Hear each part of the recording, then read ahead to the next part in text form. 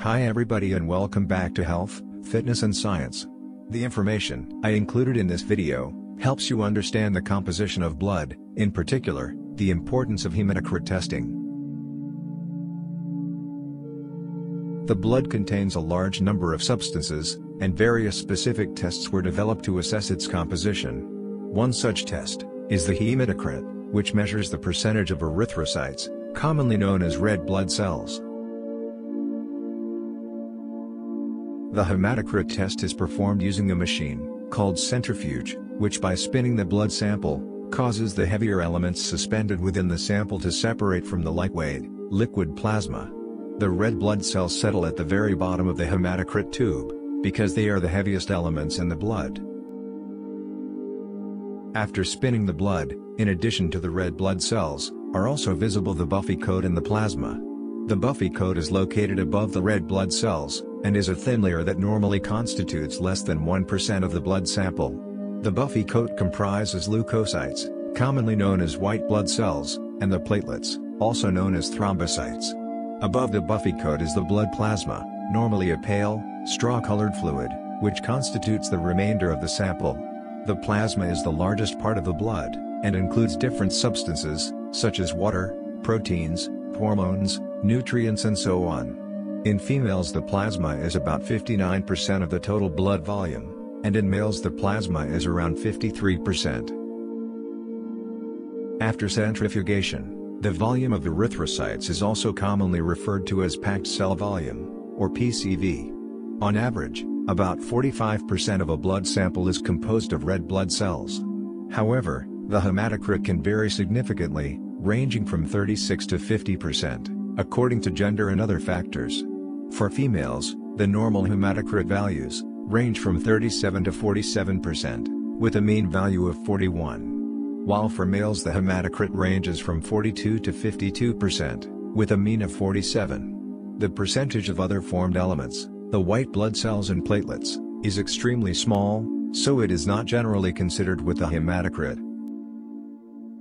Okay, now let's talk about hematocrit values that are not within the normal range.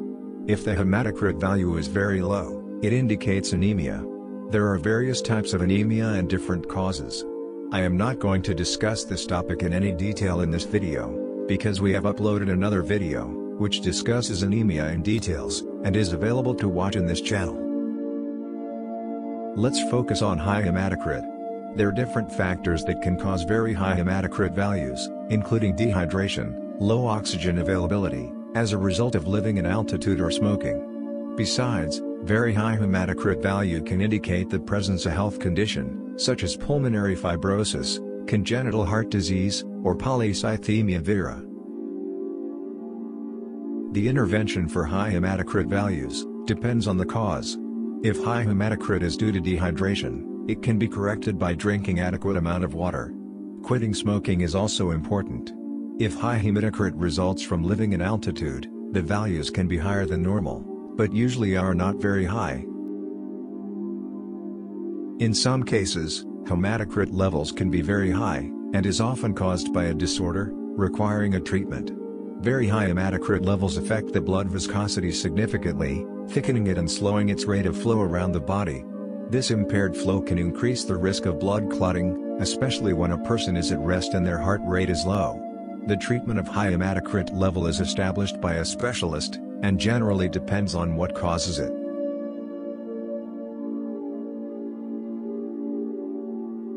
So let's put everything together, and keep the big picture in mind. The hematocrit is a blood test that measures the percentage of red blood cells. On average, about 45% of a blood sample is composed of red blood cells. Although this percentage can vary within certain ranges, however, if the hematocrit values are very low, they indicate anemia.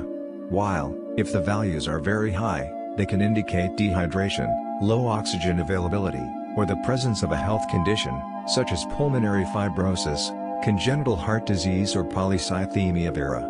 The treatment of high hematocrit level is established by a specialist, and generally depends on what causes it. Thanks for watching, and bye for now.